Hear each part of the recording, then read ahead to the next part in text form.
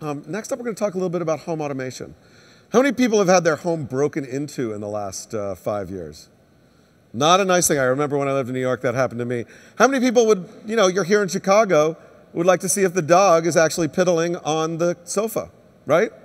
Well, you would, absolutely. So I'm gonna bring out Adam Mayer here, who's the Vice President of Smart Home Products and Solutions for Time Warner Cable.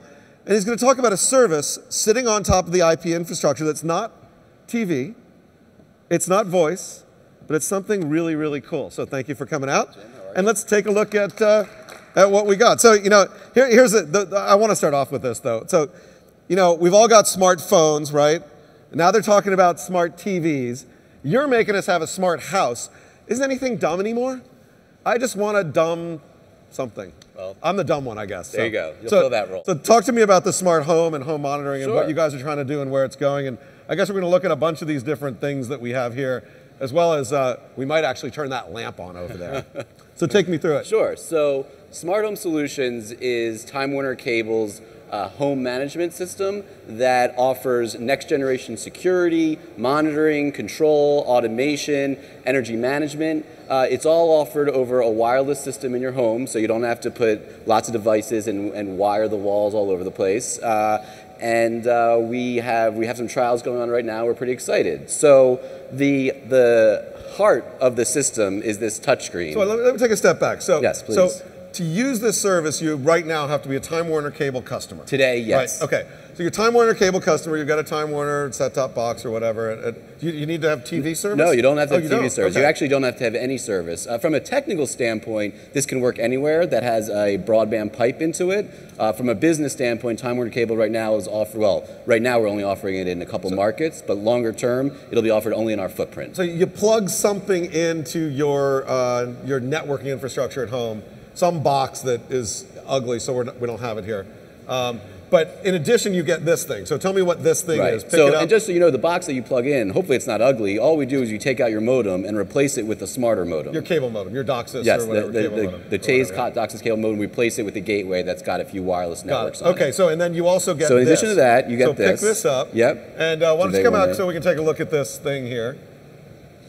So this is, again, the touchscreen, which is the hub of the system. Yep. And this touchscreen, before I actually show some of the apps on here, there's 3 different wireless chips in this touchscreen. One is a Wi-Fi, and that talks to the broadband gateway to talk out. Right, that ugly modem that you brought in. That ugly modem, right. The second is a cellular chip in here, so if broadband goes down for any reason, this actually has cellular backup, so your security and all your other features, well, security is provided over cellular backup. And third, there's actually a Zigbee wireless chip in here as well that talks to all the peripherals in your home, which we'll talk about in a second. So the Zigbee chip is what talks to all the home automation things, that turns lights and stuff like that. Exactly, the lights, exactly. With all those wireless chips in here, can you also fry an egg on it? We've tried that once, and it didn't taste so good. Okay. So anyway, so you can see some basic apps on here. I mean, obviously you've got security, so you can arm and disarm the system. 1, 2, 3, 4. Don't tell anybody that's my code. That was very original. I never would have guessed that. It's like on Spaceballs, right? And then I can disarm it very simply. So what are you actually controlling here? So this is actually the security unit is actually in here. So right, but you armed and disarmed. What did you arm and disarm? So I armed your security system in your home. The whole security system. So if we had waited 60 seconds, if I had opened, if you have this on a door, someone comes in, it's as if the countdown would begin and you would have your system armed and you would protect it from burglars. Right. Okay. So that was just the arming. There's lots of other stuff as well. So you can have cameras in your home. So on my touchscreen, this can act as maybe a baby cam. Or you can have a camera at the front door. You want to see who's there. So I click on cameras. We have 2 cameras. We've got one over there, the right camera, one of the left camera. That left camera is actually brand new. We call it the iCamera. It's night and outdoor, so it does infrared. Cool. So right now, obviously, you can't see it. So I could put it on my porch and people could see that the surf was up, right? Exactly. So right now, it's connecting the camera, and you can see it's pointing to us, and let's see how. It's usually like a 5-second delay. There it goes. So it's a 5-second delay, so it's pretty good video through the touchscreen. And then lastly, now to be clear, this is not an iPad. We're not trying to be an iPad, but it is a device that could be sitting in your living room or bedroom. So we do want to have some apps that maybe are quick things you want to see. So we've got weather, right? Before I leave, I want to see weather. You've got news. One of my favorite is photos. So it actually hooks up to your Flickr account. So if this is sitting in your living room, it actually acts as a digital photo frame. So I have this in my home, and that's what my wife and I really like, so that you don't even know it's a security system. You just have our pictures of our friends and family. And I assume you can also do like heat, temperature monitoring. monitoring, exactly. stuff like that. So for people who are remote, they exactly. Let's do it right now. So through the touchscreen, we have two lights. We have the desk lamp and the floor lamp. So let's turn on the desk lamp. Did it go on? Ooh. There you go, right? Off. Now it's much cool. I'll show you in a little bit what's much more interesting than just doing it from there. You can also set the dimming, etc. Here, I'll draw the floor lamp.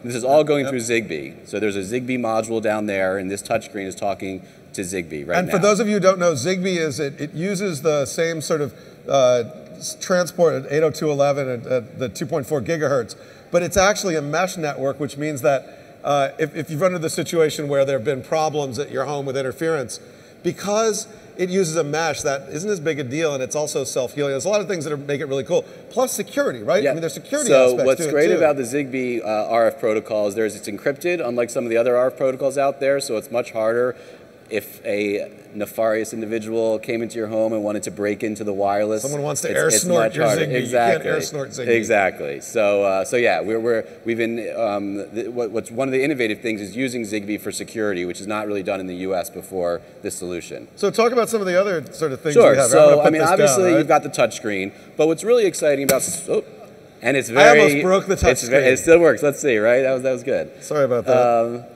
So what's exciting though is, I mean, it's nice to have a touchscreen in your home, but what's really exciting is all of these features you can do from anywhere around the world. I mean, if you have a PC, everyone gets a web portal, and through that web portal you can arm, disarm. You can disarm. You can turn on the lights, turn off your lights, and also today we have an iPad, iPhone app, which I'll show you now. In August we'll have an Android app as well. So this is actually going through the regular network. So let's log in. So this doesn't replace that other device you just showed us, because you need all those wireless chips and everything in that other thing. You need the other device, and actually one of the rules to be CP01 compliant in security is you need to actually have a keypad plugged in. So you actually need something like this. You actually have to be able to, when you type in that keypad, it has to be plugged in. So you can do this instead of that, but you do need that to be CP01 compliant. Okay. So in any event, you can see here, so using your keypad, I can arm and disarm and see cameras. So let's look at the right camera over there, and let's see. I want to block your video. So it's a little slower because of all the wireless interference in here, but you can kind of see it going. Hold on, give it a couple seconds. There it goes. So you got that camera. You can look at another camera. We can do thermostat. So here I can change the temperature.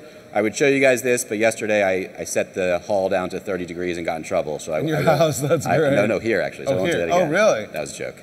Okay, so I don't see any snow. So then lights, same thing, right? I could turn on and off lights. So did that go on? Yes, it did. And off. And again, this is going through the wireless network and Wi-Fi to this hub, the touchscreen, converting to Zigbee, and then talking to the lights on and off. Cool. So you can see how quick it goes.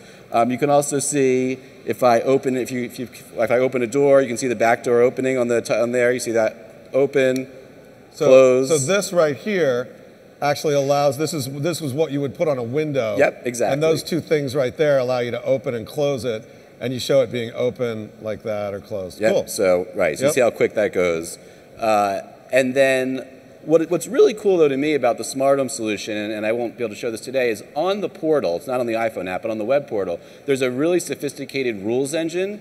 And with that rules engine, what you can do is actually make the smart home actually smart. It's not just about, well, you have security here, you have thermostats, you have lighting. You can actually set rules to integrate those together. So, for example, if I was going on vacation, I could say, set up vacation mode, hit one button, and that will automatically arm my system, make the lights go on every day at 10 o'clock, turn the thermostat down, and send me an email with a picture from the camera if anyone walks by my front door over this week. Cool. So that's really, you get to be the smart home. And I'll show you one. Wait, I'm sorry. That's just the key fob. I'm pulling through a couple of other things. That's okay. So that's the thermostat. This is the thermostat. That's right the thermostat. Here. So this is a Zigbee thermostat. Obviously, you would hook it up to your wall with the C-wire, and then it works. So these devices, can you go out to any store and buy these things, or do you? So today, you get it all from Time Warner Cable. Okay. The vision longer term is certainly to have a smart home solution compatible, maybe logo when you go to Lowe's or Home Depot, and then you could buy these things yourselves. I mean, it's something that we're definitely looking long term. And that's just a key fob. This key fob you would put on your keys, and this would allow you to turn the system on and off again as well. Exactly. All right, so let's talk about how much, when it's available. I mean, look, this stuff looks expensive. No, well, it looks expensive, which is why some of the appeal of it. You know, I was talking to some of our senior management, and when we said the demo to them, they said this is great because traditionally This is something that you think you would need a custom installation. See, if you go to the CEDIA trade show, they've got these all over the place. It costs $10,000. It's a 2-day installation. You've got to wire all the walls. The reason that Time Warner Cable is confident this is going to be a big success is because we're bringing that to more the mass market. It's a very quick install. Our installs are doing the whole home in the goal is 2 hours. Right now we're at 2.5. Wow. But we're pretty confident we'll get it down to 2. Traditional security can take 4 hours, if not 2 days, because you have to scope out the whole house. So it's an easy install. And then to your question, the cost, of course, is very affordable. We have trials right now in Syracuse. So this is a trial price. So it's public in Syracuse, but it could change. But right now, the basic kit, which includes the touchscreen, 2-door windows, and a motion, is $99. And then anything extras is anything extra peripheral costs extra. I think our average install is ranging about $250 right now.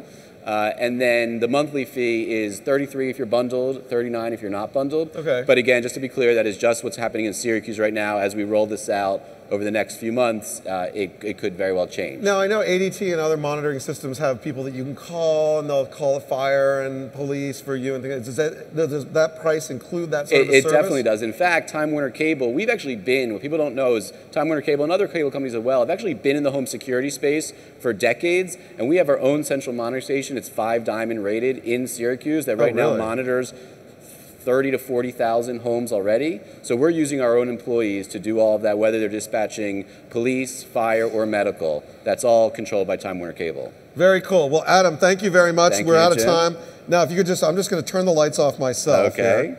Starting lights. Okay, off. You know, it's so easy, even I can. And then let me show you guys one thing, even though I'm being kicked off. Is this the front door? Okay. This is the front door. So you can see one rule we set up, right? We said open the front door, turn the light on, close the front door, turn it off. So you walk home, you open the door, light goes on. Close the door, light goes off. So that's a simple idea of a rule. Imagine integrating all of the different verticals together, and you really have the smart home. Adam, thank you very much. Thank that was you. awesome. What do you guys think? Very good. Jim. Okay. Thanks a lot.